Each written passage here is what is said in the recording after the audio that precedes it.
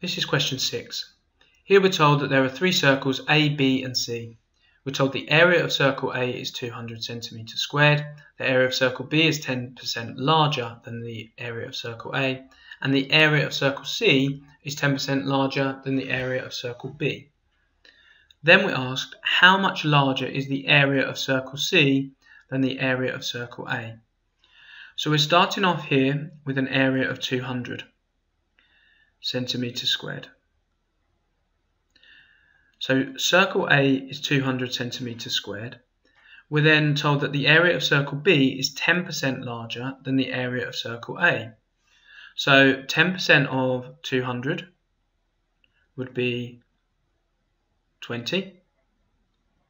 So the area of circle B is going to be 220 centimeters squared because it's 10% larger, so 10% is 20. Add on that to tell us what the area for circle B is. We're then told that the area of circle C is 10% larger than the area of circle B. So the area of circle B is 220. This time our 10% is going to be 10% of 220 because it's 10% larger than the area of circle B. So 10% of 220 is going to be 22, which means that the area of circle C is going to be 242 centimeters squared. Just adding on that 22 to the 220.